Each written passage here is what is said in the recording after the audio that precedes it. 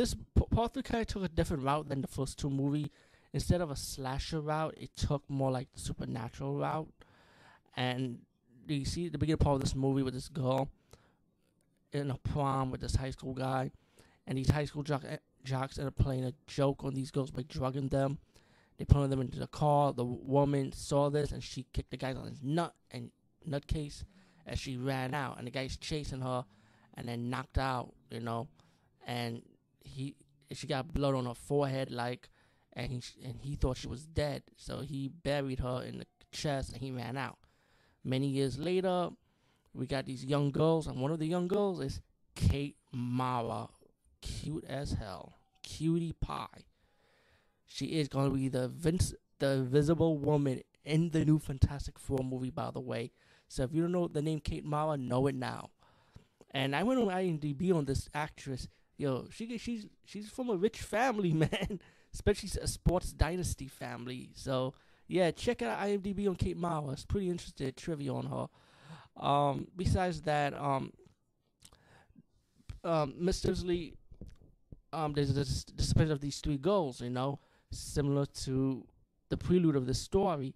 And you find out these girls were missing. The parents are wondering what's going on. And then a few days later, they came out. They just showing up. And Kate Mara's character, she's just saying that they were in some kind of old windmill. They were all dirty it up when they woken up. And later on, you find out that these high school jocks kind of play a prank on these three girls and kind of set them up.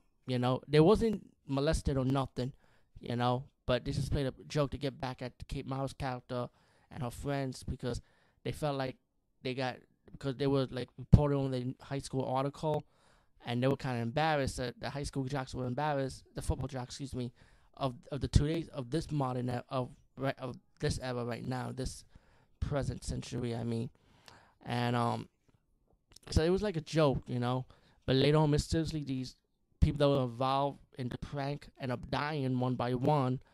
And then you find out about Kate Mara's character, who suddenly seeing this mysterious ghost named Mary Banner, and she wondering who this lady is. As the story progressed, she was missing, and it started revealing the truth that how she died and what really happened to her.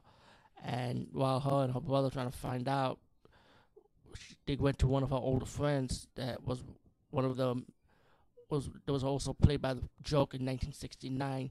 She grew up, she's older, she lives in the house, she's a hippie chick, and she's smoking weed. She loves her weed, man.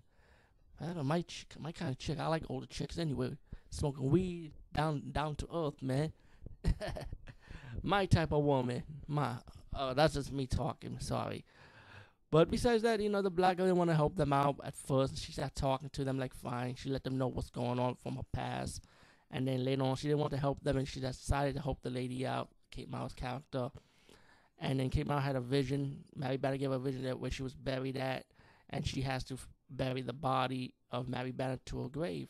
But this mysterious character in a hooded coat started getting involved, and of course, you could tell it's pretty much the killer who killed Mary Banner.